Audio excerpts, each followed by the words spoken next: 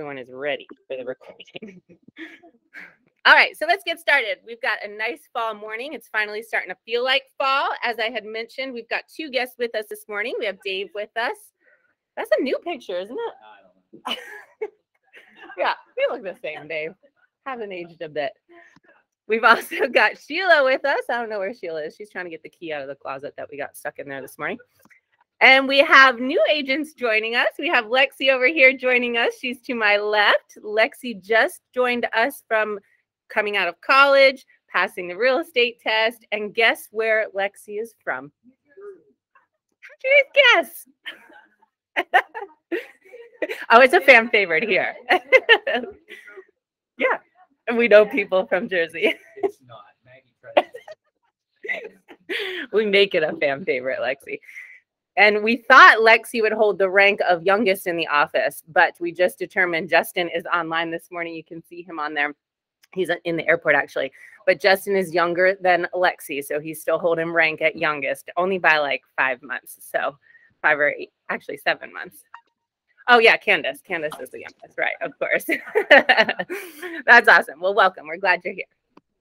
We also have joining us in Park Circle. You'll see these folks probably roll in here in a little bit. They had an appointment very early this morning. This is Joel and Lexi, Lexi DeFrancisco and Joel Mathis. They're joining us in Park Circle. They live in Park Circle. They're definitely Park Circle agents. They have a lot of deals and partnerships in Park Circle. So we're pretty excited for them to join that office. You'll see them coming here on Thursday mornings, if not a little more often, but they will definitely be here for meetings going forward. They have a really big disc golf tournament that they do every year. So if you're interested in that, they've got it going on this Saturday. And then they have a little after party at Common House. And they said anybody is welcome. So they would love to meet some of you guys, but I think you'll see them toward the end of the meeting. So more to come on them.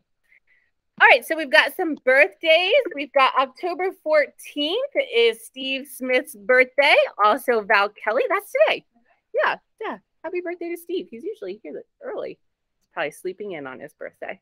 Val Kelly, I know, is closing on a house in Virginia that she has been working on for a long time. It's her own investment property.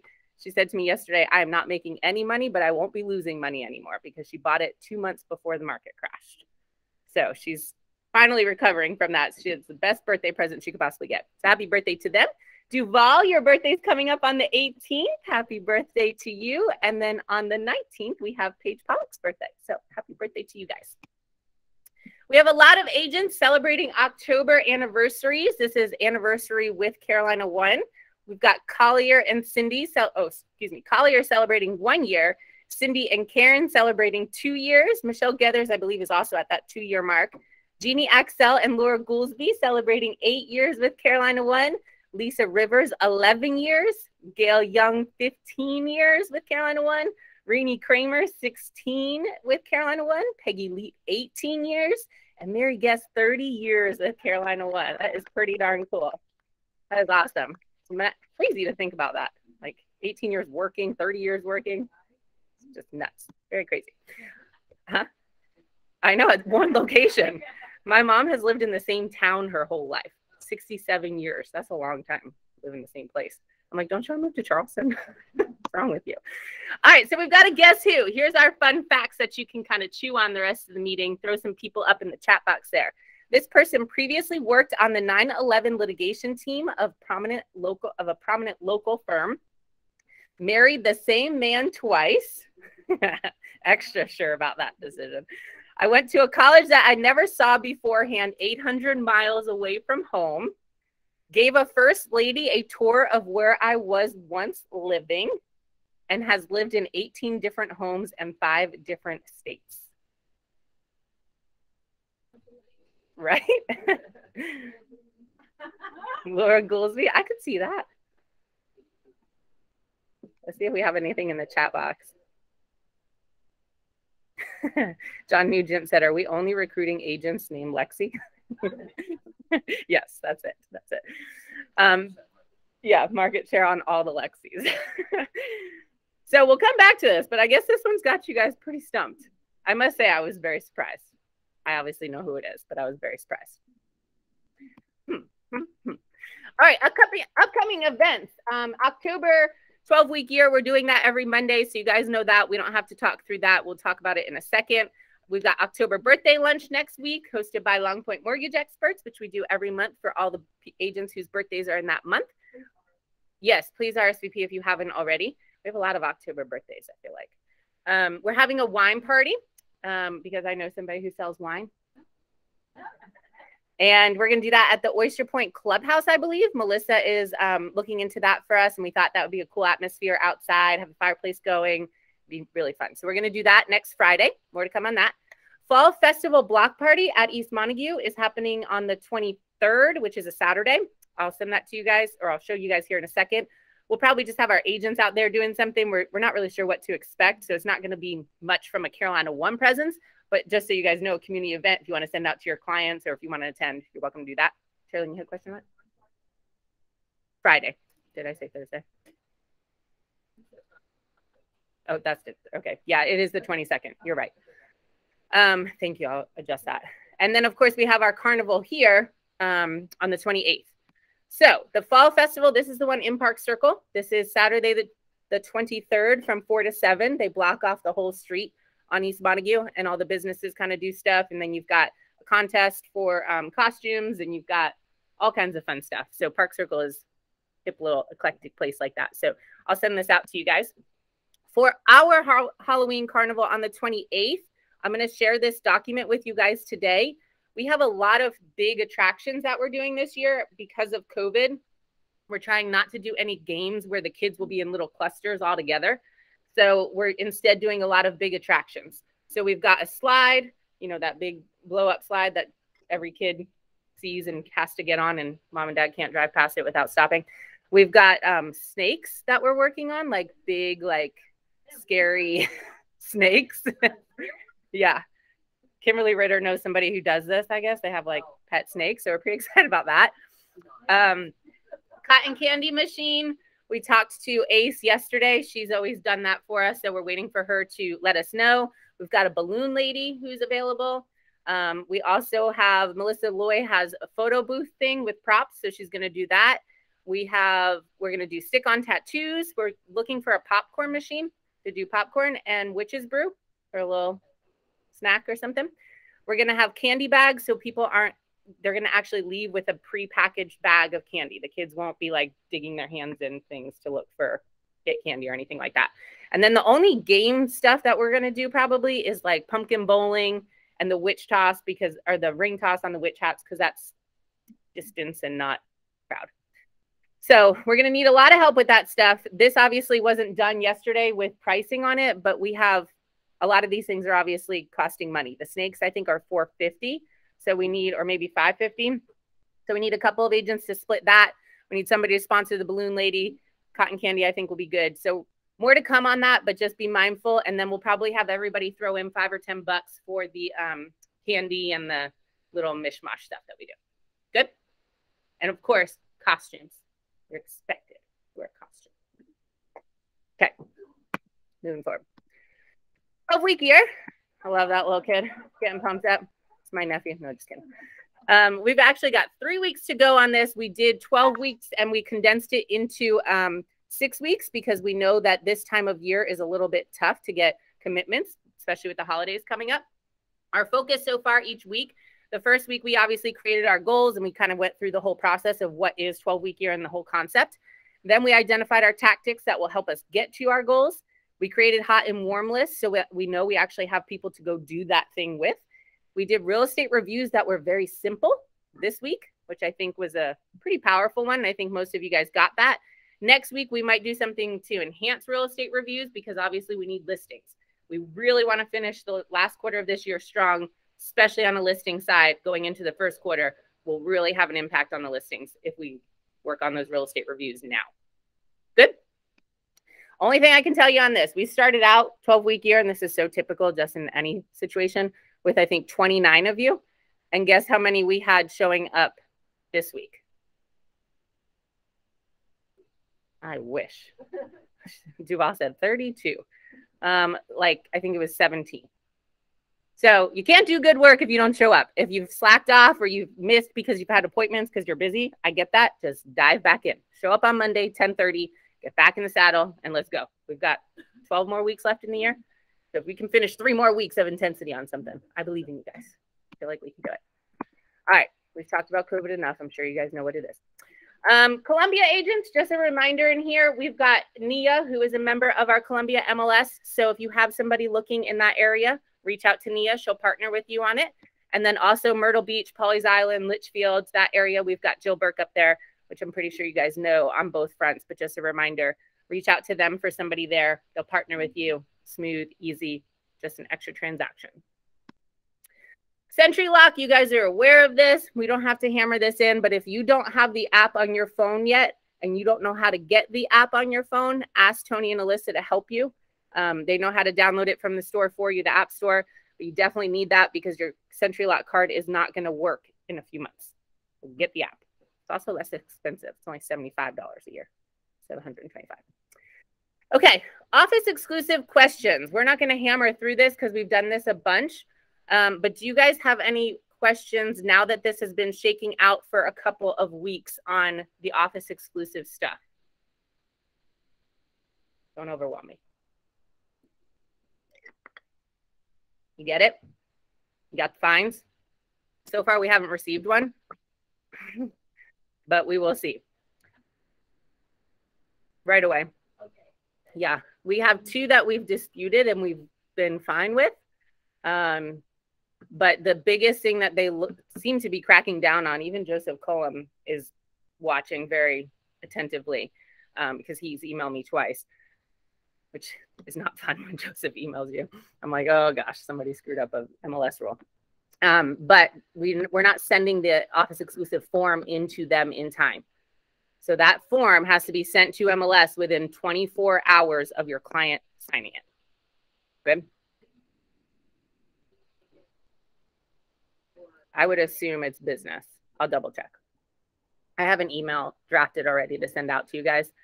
So it's new. It's an adjustment. I know it's just another layer of complexity to our business. We just got to roll with it. You guys have done a pretty good job. So yeah. All right. That is last week's because I forgot to update it.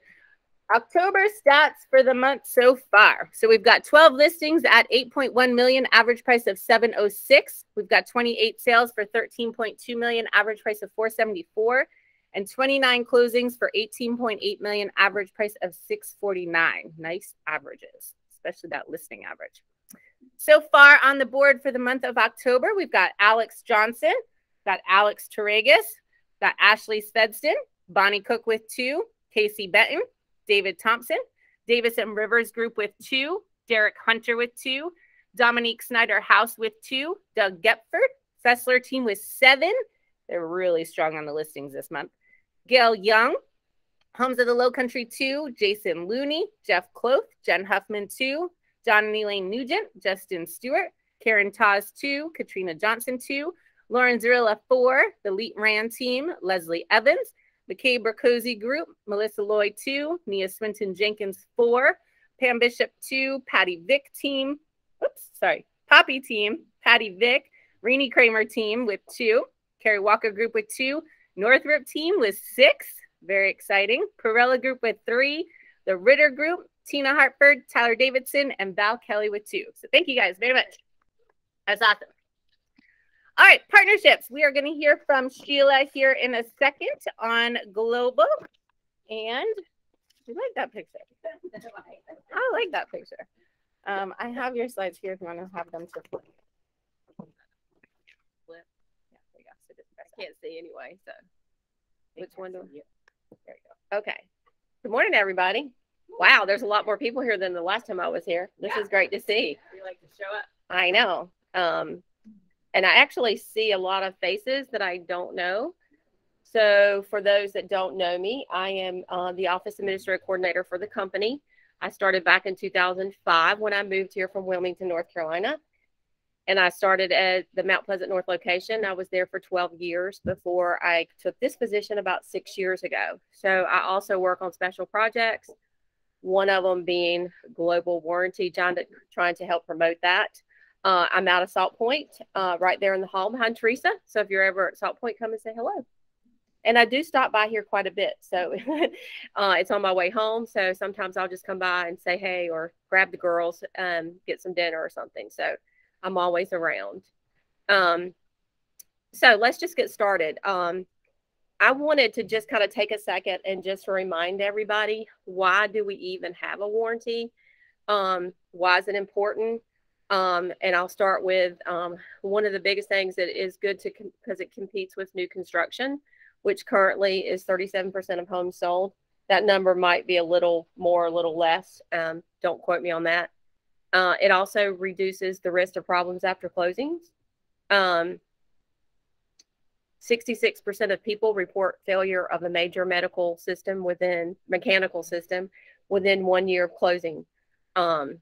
It increases buyer confidence and helps clients save money on repairs. And as we all know, whenever a buyer purchases that, usually they're tight on money. So if they have a major something happen, it does help to have that warranty as it's security.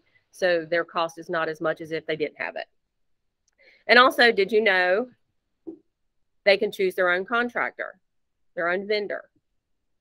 Global pays market rates, which protects the homeowner from overpaying. Buyers also can purchase a policy up to 30 days after closing. It also makes a great closing gift. So in this market, we all know that we're not asking the seller to pay for the warranty as we have in the past. So they're not doing it. But we really just need to make sure that our buyers know that there is an option out there for a home warranty, because it is important for them to have the coverage, that there's another option. They can pay for it themselves, or you can obviously give it to them as a closing gift as well. So these are just some thoughts to keep in mind. Can they only buy it? What if it's 45 days after? 30 days within closing. So they can't buy it like I can't buy one for my house right now. You probably could. Yeah. As the Global's model is not. Yeah. Global's model is attached to a sale, not to like advertising. Yeah. Yeah, like somebody, unless it's within a sale, they can't just go buy it Global. And they only work through sales channels. You're an agent. Yeah, with our company. Yeah. Yeah. So you're special. And we kind of like to point this one out, because this is what we recommend as a company. We think this is an overall good choice for your clients, because it includes all of the major home appliances and it saves a little bit of money.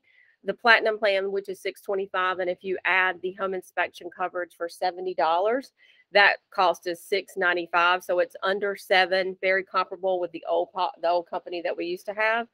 And it's a good overall coverage. But make sure that you guys are referring to that Global Home Warranty brochure. We have them in the office. We also have them on zip forms. They are available. Make sure that you give it to your client. Let your client make the choice whether they warranty or not. Don't assume that they might not care about having a warranty. So please make sure that you guys are discussing it. And we also have started, I'm calling it our training videos on terms and conditions. As we all know, in that brochure, there is a lot of words in that brochure for terms and conditions, and it can be very confusing. So we are working on breaking that down a little bit for y'all into sections. And right now there are 3 that are on that you can get to by clicking on this library of warranty in rows under the service page of Global. There's that one for the central air, the central heat, and also the home inspection coverage. And it just breaks it down for you a little bit easier to understand. Okay. And if you guys have any questions, we are here for you. The Tony and Alyssa are available. I'm always available. And then Dwayne, he is the vice president, the executive vice president of Global. Here's his phone number, his email. He does answer the phone. He does respond rather quickly. So if you're unsure about anything, please reach out and let us know. And certainly if you have any questions. Yeah, we could probably email out things. Oh, yeah, we can do that. No problem. Yes, ma'am. You're welcome to call him, and we're waiting for him to regret that. But so far, he hasn't done that. He's regretted it. I just throw in a quick comment. Something that we get asked for a lot is feedback. global. I think a lot of agents, since we switched vendor partners, have kind of taken a wait and see attitude to see how, because we definitely had some problems with the prior vendor, see how these guys do. And I don't think positive feedback is how warranty works. I think you buy a warranty, you expect something to get fixed. You don't bother reading the terms and conditions. And then when the terms and conditions come into play, you get mad, right? I'm talking about the homeowner. And so how I think, and I'm the warranty escalation guy. I managed to insert you into the process, but I'm the ultimate warranty escalation guy for the company. I was with a prior vendor. I am a global. And what I would tell you is that we were probably in the 1 a week to 2 or 3 in a 2-week span. Really ugly situations, particularly in HVAC season, with our prior vendor. And I believe we have had 7 escalations all year. With one was our prior vendor, just a legacy policy that's still in effect with them. 5 were HVAC, and now we have a plumbing issue, largely because we can't get a vendor out there in a reasonable time frame. But that's it, in a year, that's 7, as opposed to in a year previously, I would have had 70, 80 probably. So I'm not getting, hey, I love global.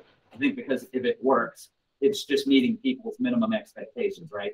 So don't say, hey, this is great, it worked. But what I'm not getting is the arm waving hysteria, about a vendor from Georgia not wearing a shirt, showing up to fix my HVAC and then not coming back the next day when you didn't fix it the first time. I've had to pay 17 vendor service call fees. I'm not. I'm actually happened. Stuff. So I'm choosing to believe that while not perfect, because no vendor is ever going to get home warranty, but interesting product. I'm choosing to believe that means we're doing.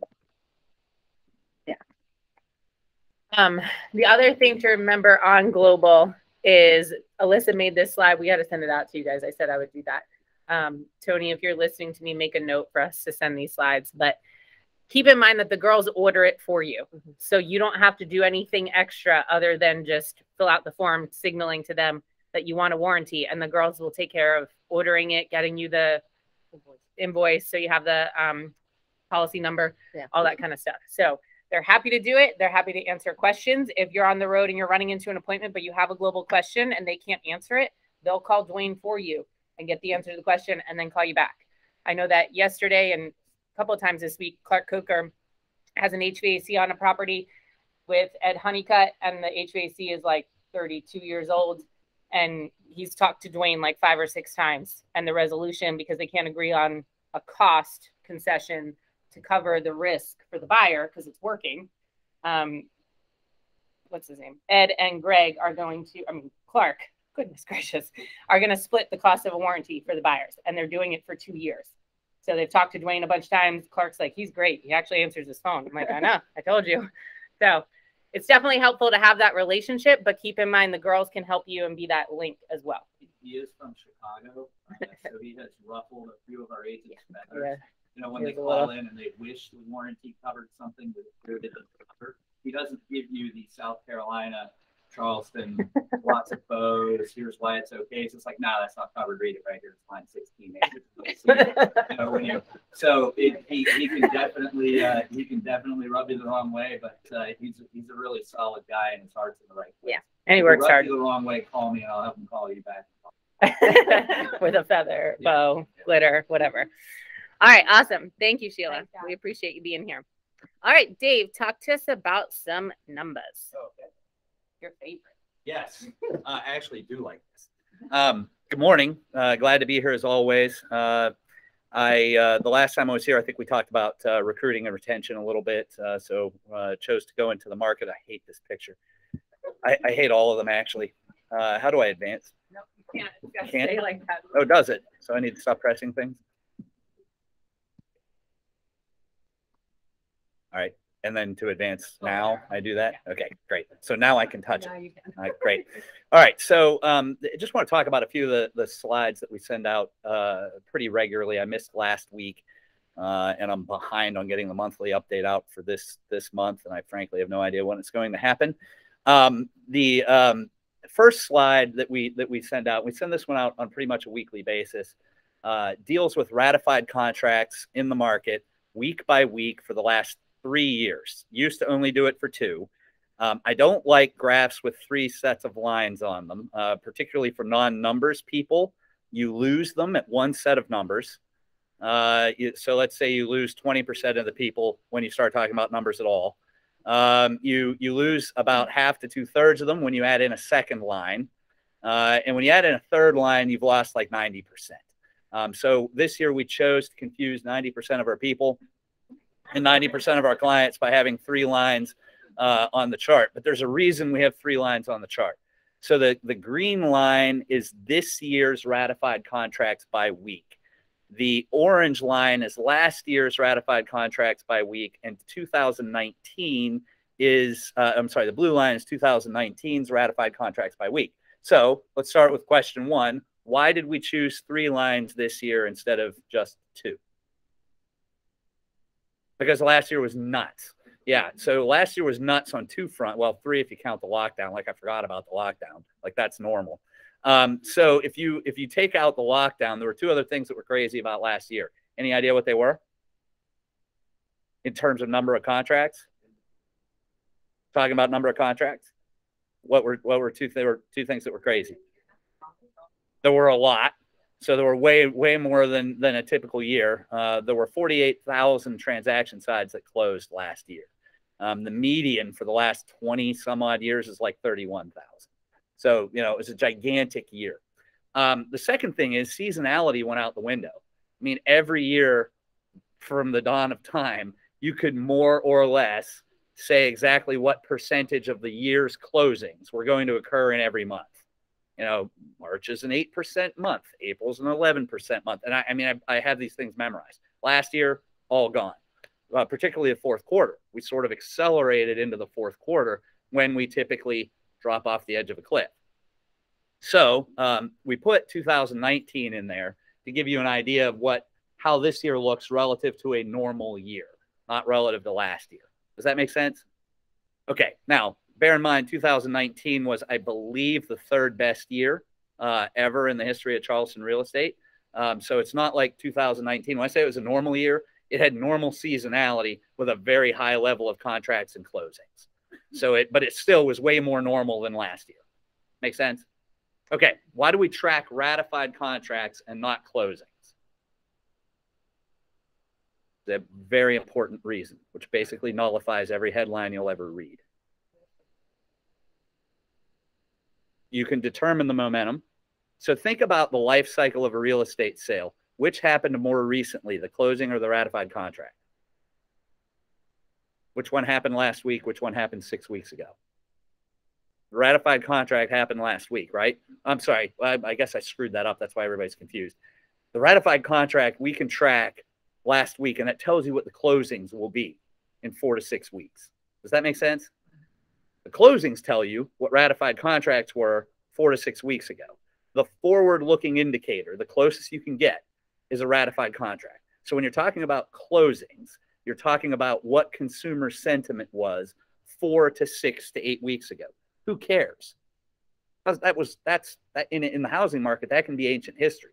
So anytime you're reading about closings, you're reading somebody that doesn't understand the process, Post and Courier, of a real estate transaction.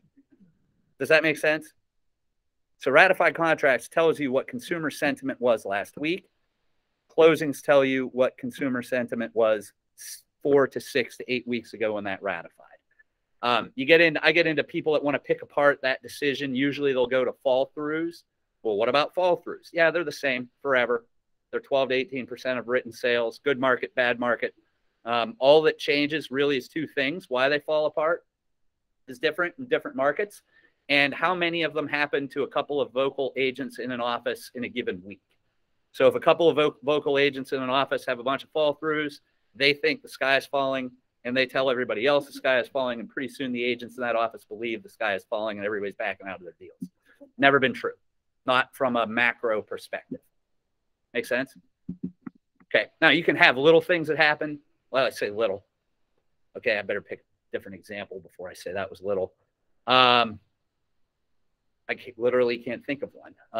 So you could have something bad happen that is big and scary in the news, and that can cause a momentary everybody backs out of their deals. So when I say it never happens, I don't mean there's not tiny little blips in time, but usually it's something that works itself out in a month or so. You know, so there might be a let's say a terrorist attack, and everybody gets scared, and then you have a bunch of people back out of deals, but a month later, 2 months later, most of the markets return to normal. So that 12 to 18% number for fall throughs is we've never been more, never been less in my years of tracking it, which go back to the mid 2000s. Make sense? Okay. Any questions on this? I'm going to point out a couple of things before I move off. Fall through comment surprise you guys or not surprise you guys? It's so high that it hasn't changed. I'm surprised it's 12 to 18 years old, so I'd be 5 to 8. Yeah. Yeah, it's consistently in the 12 to 18% range. I feel like what Dave was saying, though, a lot of times we get caught up and we feel like, oh my gosh, every contract's falling apart. Everybody's having fall through. But really, it's been steady. So Dave, during the pandemic, is it all? Yes, for about 30 days, it increased significantly. And then within about 60 days, it was right back where it was. I believe that's because you guys do such a good job. Everybody has no fall through. Yeah, how to keep it together. Oh, yeah. Yeah. Okay. I don't want to spend any more time on that piece of it. Just wanted to kind of explain why we track ratified contracts and not closings. It's yes.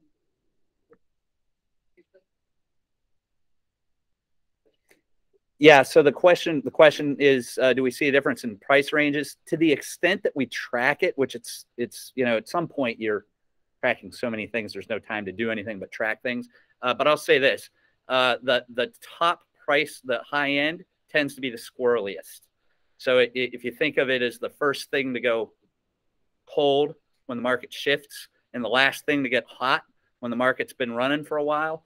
The same thing happens on the contract side when there's an event, particularly if it hits the stock market. You see people back out of high-end deals at a much higher rate than you see them back out of you know, normal, regular work-a-day people deals. Make sense? Good question. Okay, so the thing I would point out for this year is how high the green line is. You know, this will be the second best year in Charleston real estate history. It will, if last year was around 48,000 transaction sides, we'll probably finish very close to that this year, probably in the 45 to 47,000 range, depending on exactly what happens in the last couple months. So it cannot be understated that this year is exceptional. We are also, if you look at contracts relative to the blue, which is a normal year, we had the second best September ever in terms of written sales in our market. So I've heard agents say the market's shifting, et cetera, et cetera.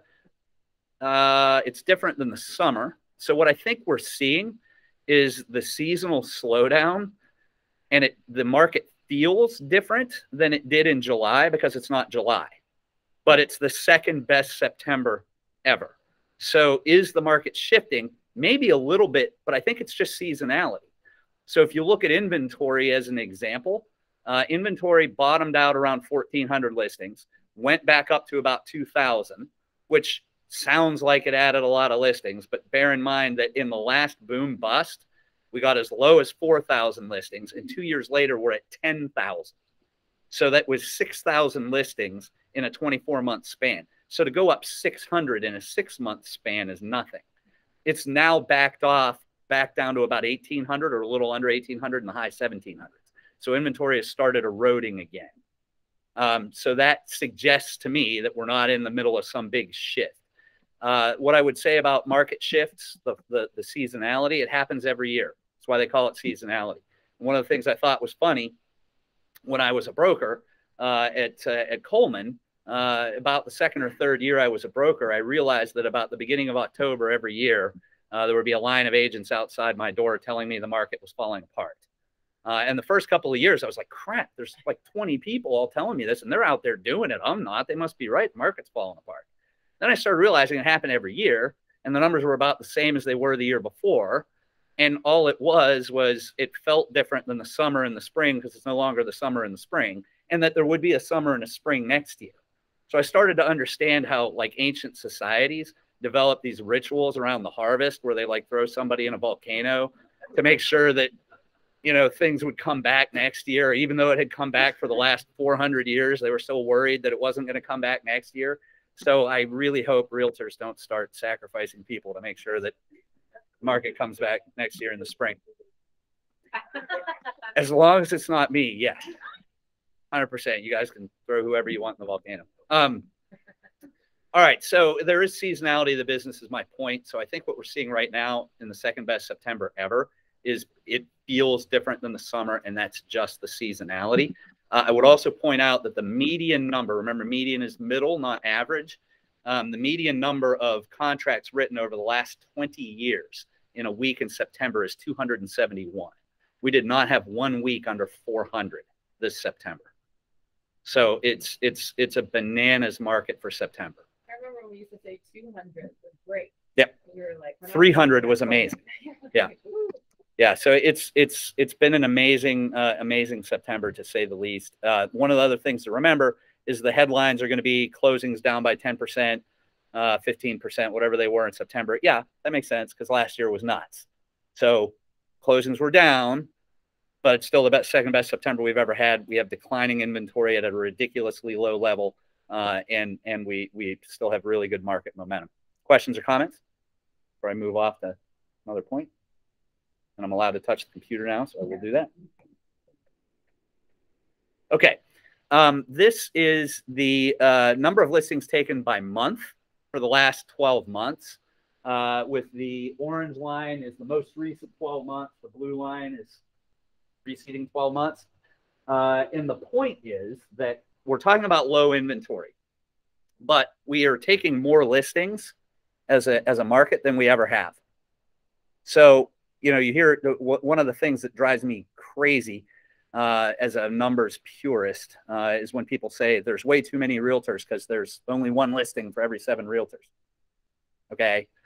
Well, that's not actually true. So in the last 12 months, we've taken 26,000 listings, which would be about 4 listings for every realtor. That just means that there's only one or 1/7 of one, or whatever the number works out to, 1/6 of one currently. So how do you get there? Anybody that's lived in an area where it snows, I wouldn't recommend it. But having done it myself, if you've ever lived in an area where it snows and the ground is warm, it can snow really hard when the ground is warm, and you're not going to have any accumulation, right? Anybody seen this? Right. That's what's happening. It is snowing like hell. We're taking more listings than we ever have. There's just so much demand that it's not accumulating. We're burning through it before it has a chance to build up and accumulate. So people that tell you that there's not listings out there to be had, numerically ignorant, but okay, they can believe it. It's not true. And that's an important message to deliver to your buyers that are losing hope. This is the most listings we've ever had. We're just not getting them. And you got to be fast and use Insta. That's right. So you have to, the way to get there obviously is to have use every tool at your advantage. Now, to make you feel better, and I don't know why this would, but I was just at a conference, Realty Alliance, where we get together with other large companies and just talk things through. And one of them, I don't know, there's stuff that I guess you just have to have the right relationship with your people. I feel like if we did this, we'd have a problem. So they had a biggest loser contest, which was a reward for the agent and the buyer. I don't remember what the prize was, but it was substantial, like to try to make the buyer feel better. For the one buyer and agent that missed on the most houses with actual verifiable written offers. And they had somebody that missed on 38 houses. And here's the thing. They didn't fire their agent. Like, that was the part I couldn't believe. I mean, I felt like, at least when I was an agent, at like 2, I got fired. You know, so how you survive to 38, I don't know. So anyway, what's that? I don't know. I was too shocked at the number to think to ask the question. I thought of it later, but so if you're not at 38, I guess the point is it can always get worse. All right. So did that make you feel better? So the other thing I would, the next slide, this really just talks about absorption rate in the most active MLS areas. So there's like 9 or 10 MLS areas that represent almost 70% of all the activity in the MLS. There's like another 27 that really don't have that much activity. So if you look at the inventory, amount of inventory in these areas, the total MLS is at 0.9 months. Anybody remember what a balanced market is? 6. And what happens to prices in a balanced market? They're stable, right? They might go up a little bit. They might stagnate, but they're pretty much stable at 6 months. What happens below 6 months? Prices go up. And the further below 6 months you get, the faster they go up, right? So that when you're at 0.9, prices are going to go up pretty quick. And the most active MLS areas, which includes MLS 42, and if I expand it out just a little bit, 41, are all in roughly the 2 weeks worth of inventory range. And remember, that's all price ranges. So, you know, when you're in the 2 million plus range, there's more than 2 weeks worth of inventory.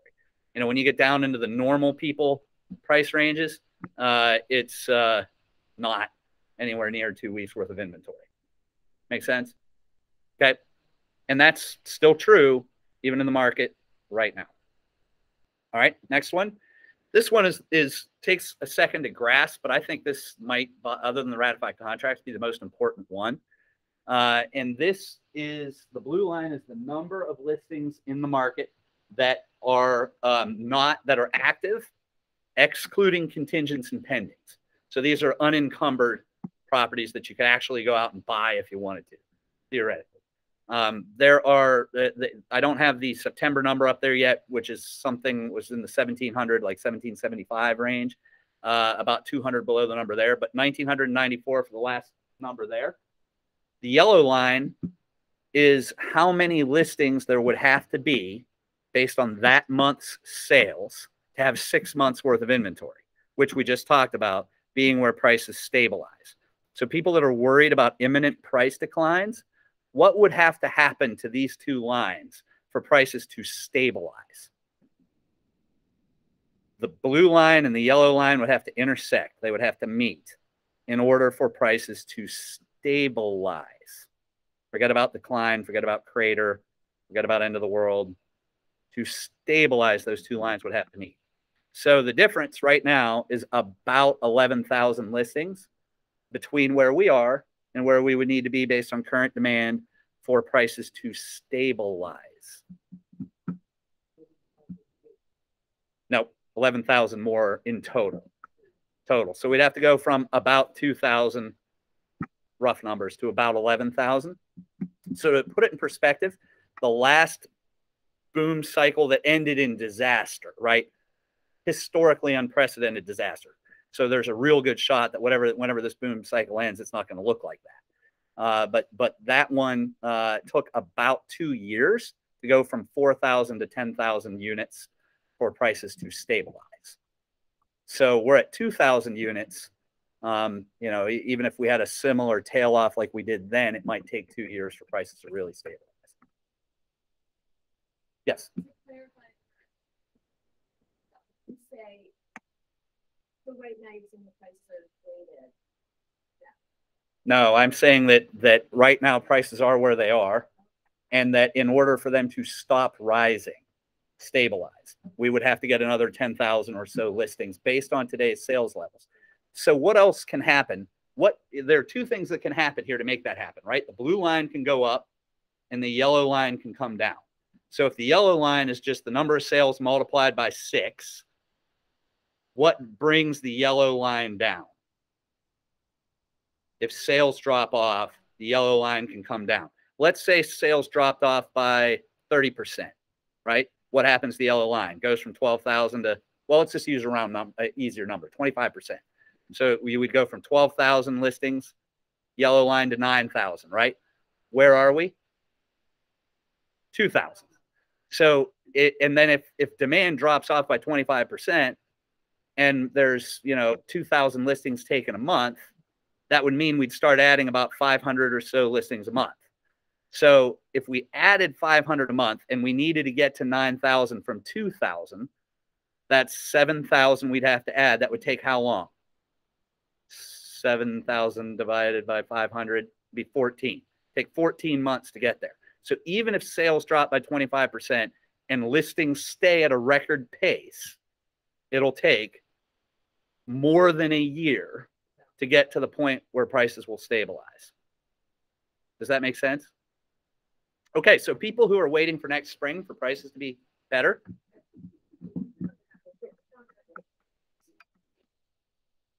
It could. I mean, if your sales go to zero, that blue line will come up real quick. So, if something spectacular happens, yeah, they might be right. I mean, spectacularly bad. But regular, normal economic cycle course of events kind of stuff, we're probably not looking at next spring before they stabilize. I don't think we can sustain the ridiculous. I mean, at one point this year, the year over year was 20%. I think now the year over year is like 12 or 13. That's still way too much because that's outpacing wages very significantly. So I'm not saying there's no problems. That's not my point. What I'm saying is I keep, and I'm kind of a long-term optimist, short-term pessimist always. I am not pessimistic in the short term. I think the next 6 to 12 months may not be maybe quite as crazy as the last 2 years, but they're still going to be really, really good. And I have a really hard time envisioning prices stabilizing unless interest rates go absolutely bananas. That's the only thing I could see happening that would really turn this.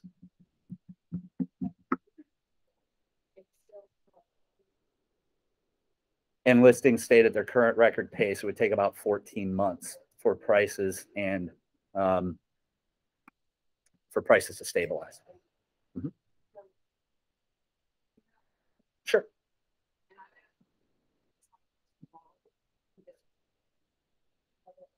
When you're relying on me, that's bad, but go ahead.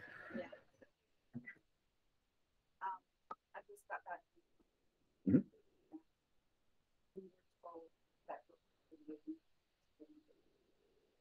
I was also at a conference, and that's roughly what how long are we? So let me advance a couple slides. I was at a conference told that we're going to have a market like this probably for the next 3 to 5 years. So let's just go with that. Oh crap, there's supposed to be 2 more slides. Okay, I'm going to talk about 2 things that I don't have any visual representation to back up. Why would this run? How did we get in such a ridiculous inventory imbalance, and what gets us out of it? Let's forget, and this is happening in many, many parts of the country. We are far from alone on this. I think you can take places that we know are losing population. California is a great example. I mean, that place is depopulating like I don't know, like rats off a sinking ship. And Texas, Idaho, Colorado, Oklahoma, they're getting crushed, the Californians, and Utah. Their prices are still going up. So if you're trying to figure out how much of this price escalation is BS, I think you can kind of take a place like New York or California, look at their price escalation when we know that they're at least population stagnant and maybe population declining, and say, okay, that's sort of the interest rate gravy baseline price growth that we've seen. And then you can look at where we're at and the spread and say, that's probably, what's legitimate price growth that we've seen in our market. That's not because of interest rates, it's because of people moving, that kind of stuff. So if we're in the 20% range, California is in like the 13% range year over year growth. So I'd say we have about 7 points worth of growth there, that's legitimate above the interest rate piece of it. When you get into why is this happening other than interest rates? So that's, to me, obviously interest rates are a big piece of this. Why else is this happening? I have a slide on new construction by decade for the last 60 years. Last decade, there were about, over the last 20 years, we're almost 10 million houses short in terms of what should have been built. Most of that in the last decade. Why? What happened a decade or so ago that pretty much crippled home building? That's a secondary factor. So she said building moratorium. I think that's number 2. Well, right. And then they couldn't get financed. So they pretty much all went bankrupt or almost bankrupt. Then they couldn't get financing. Nobody would lend them money, which choked off the 3 to 5 year process of buying and developing land. The second, so they were just by the fact all that happened, they lost 5 years. Then the next thing that along with the building moratoriums, which are of the NIMBYism, which I think is a questionable wisdom at best. The next thing that happened was a lot of the small builders never came back. Wall Street would lend money to Lennar, right? They would underwrite debt for Lennar, but they wouldn't for the local guy that builds 50 a year or the regional guy that builds 250 a year. Those guys were almost wiped out and they've never really come back. So you had the projects delayed, you had the big builders crippled, and you had the little builders literally annihilated. So you end up with many millions short. So what allowed us to be many millions short? There's a particular group of people that may or may not include Maggie that basically delayed adulthood for a super long time, right? Yeah, it's exactly what happened. So you have the largest, there it is, the largest generation in American history, the millennials. And they deferred, is there previous or, yeah, see there's the single family housing units completed by decade. Yep. Yeah. And that decade delay is not because nobody wanted to build houses. It was a bunch of factors that came together and crushed those people. What masked it was these people were living with mom and dad, or they got like 9 of them together and lived in an apartment somewhere, right? That's what masked it, is they were not forming households. Now they're getting their act together. They're having kids, they're forming households, and they are adding a Oh, my friend. yes, that's right. You picked a great time to stop selling. So that group of people is now in household formation mode, and it's the largest generation in American history. A wave cresting on a beach that's missing millions and millions and millions of houses. Throw a little crazy interest rates on top of it, and you got yourself a nice little explosion. So interest rates certainly are a giant bogey that I'm very concerned about. So if I had to pick something that could torpedo everything I just said, interest rates. But if the government's going to continue to believe they can do what they're doing forever, which for 15 years I've been saying this can't keep happening, and for 15 years I've been wrong. I've chosen to just keep saying the same thing till I die, just to see if I can be right once. So I suspect at some point they're going to have to deal with reality. But if not, I just don't see how this ends, which is at least anytime soon, because the millennials are going to keep forming households. It's a giant group of people, way bigger than 7 million more of them than my generation. So it's, yeah.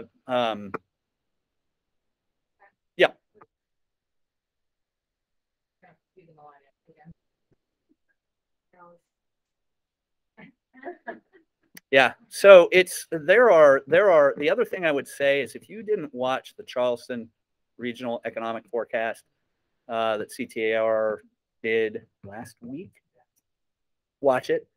When they got into the industrial conversation and what's happening up 26 between here and 95, that they are basically out of land between here and 95 to develop industrially because it's all been bought. Just not developed yet, but it's coming. And so you add almost certain locally, the local factor to add on top of all these national macro factors is a healthy dose of NIMBYism, that's gonna slow down residential development, a huge amount of economic development coming in. Our supply problem isn't going to get fixed by the builders anytime soon, and our demand problem is only going to continue to increase. So how do you end up with Charleston with a San Francisco-like average sales price? This is how you do it. So, yeah. Now, the other thing I would say, and I always close with this because I've watched so many people talk over the years and just be flat wrong. I'm a guy with an opinion. That's it. So it's, you know, and I'm a guy with an opinion that doesn't have a bunch of letters after his name either. So, you know, if you're listening to me over those people, think about it. But I mean, this is the stuff I look at. I try to keep things simple. I think people overcomplicate to arrive at wrong conclusions. If I'm going to arrive at a wrong conclusion, I'm going to do it without working so. So that's I'm trying to keep it simple and focus on the important stuff.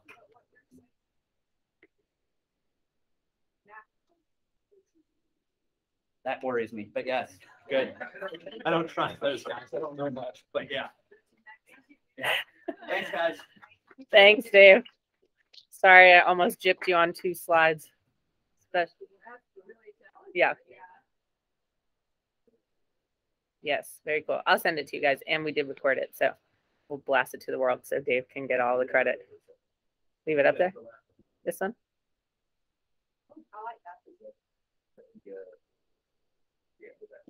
The millennial one? Yes. Good morning. Morning. So this right here is amazing. You basically just went through exactly what I was going to say, which is awesome. But I don't know if y'all remember this, but I did a presentation. I don't know. It was, I think probably in about October, about this time of last year, that was talking about the different generations and how they affect cycles. And it was just totally anecdotal. I don't have any actual scientific measure, but I was looking through it, and the average home buyer's age for every generation is 33 years old. And that is at the end of the generation cycle. What I looked at was when they were 33 to 35 years old. That was the peak buying season for that generation. We are at that point right now for about the next 2 or 3 years. That matches up perfectly with that 3 to 5 year window. But now where do I go?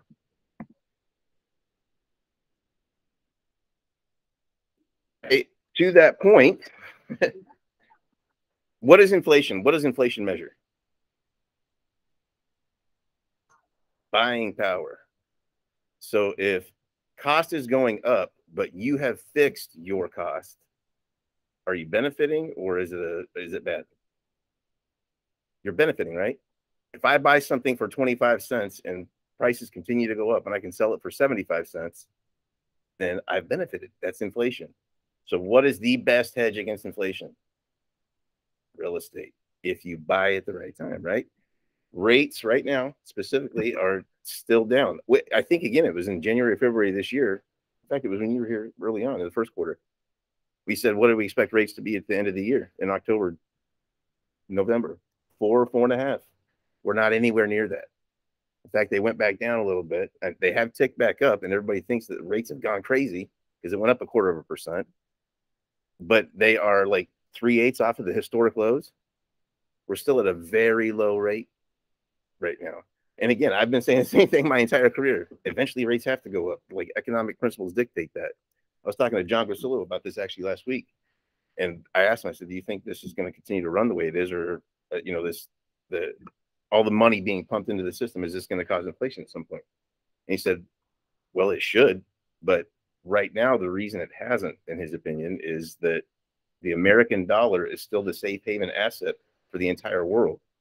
As long as our dollar is what everybody turns to as a safe haven investment, then we can continue to print money without fail. We can continue to kick that can down the road as long as our dollar is the strongest currency in the world.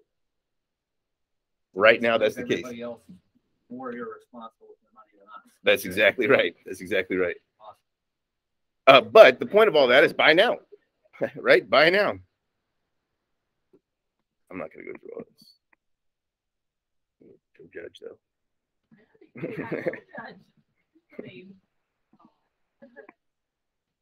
I'm going to run through the thank yous real quick. Thank yous were closings last week. Nia Swinton Jenkins and Carrie Walker.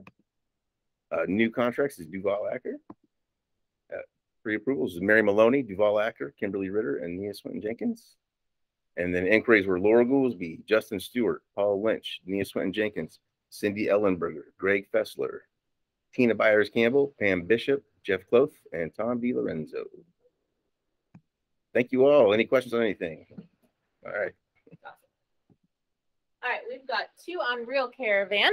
We have one for DI's office and one for us, Peggy Leet's listing.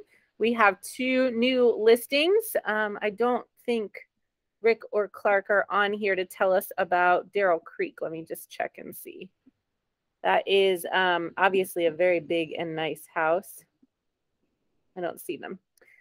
4 beds, 5 baths. 5 beds, 4 baths. 4.5 baths. You guys can read it. 3,000 square feet. Darrell Creek, 979. Looks like a pretty nice house. So reach out to them if you've got a buyer for Darrell Creek. Pam has a new listing on 3rd. 4 bedrooms, 2.5 baths, 1,750 square feet in Eagle Run. That is Hanahan, I believe, right? Maybe? I don't know. We're going to start putting the cities on here. And any have wants or needs that you guys want to share before we do our guess who and head out on Caravan. Kimberly Ritter, I see your hand first. What you got?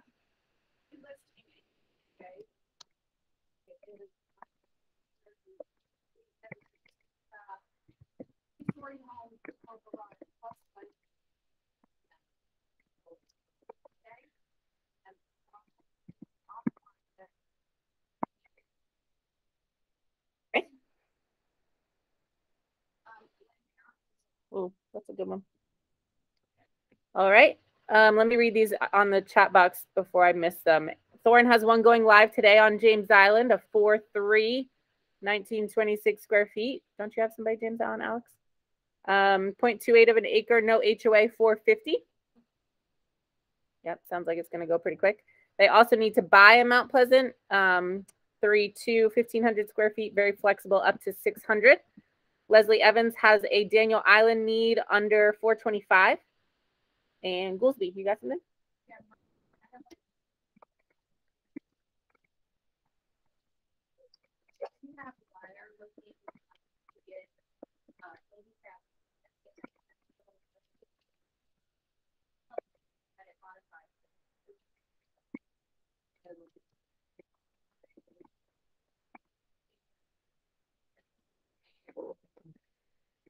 Awesome. Corn. Okay. Who else? He did. Okay, thank you. Justin has a renter need, 20 to 25 days to find a house. They need 4 bedrooms minimum, 3 bath, closer to Seabrook, the better. Please let him know if you have anything. I assume that budget is undetermined at the moment. Justin is on a plane. Kimberly, another one? Another need that's been a need for a while, but now they are producing without selling their house.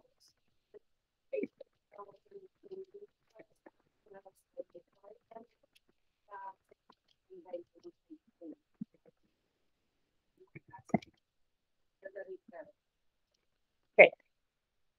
Ross? One once? Going twice. Let's do our guess who. Make sure Lexi has a ride on Caravan if she would like to attend. And our other Lexi and Joel, they did not arrive, but you'll see them probably in 2 weeks. I know they're out of town next week. But our guess who. This is a good one. Stumped y'all. Previously worked on a 9/11 litigation team of a prominent local firm, married the same man twice, went to a college that she never saw before, 800 miles away, gave a first lady a tour of where she was once living, and lived in 18 homes in 5 different states. Andrew, guess.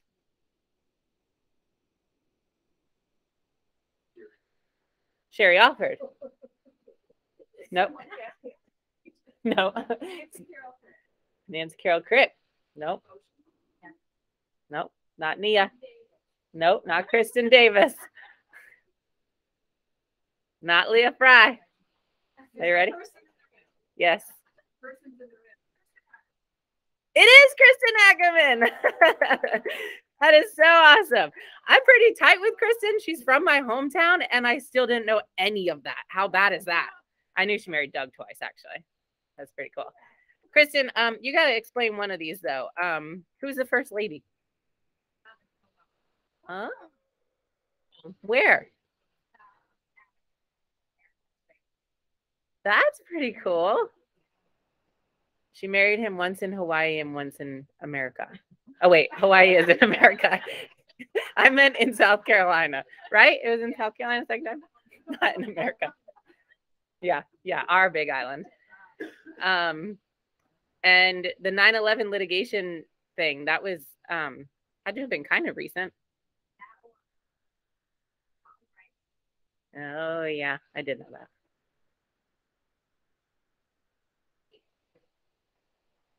It's crazy. Very cool. Cool stuff. The things we learn, right? And there's her husband that she married twice. Doug, retired Air Force. So very cool. Thanks for playing. Thanks for being here, guys. Let's head out on Caravan. Thanks for everything you do for our clients. Have an awesome day and awesome weekend. See ya.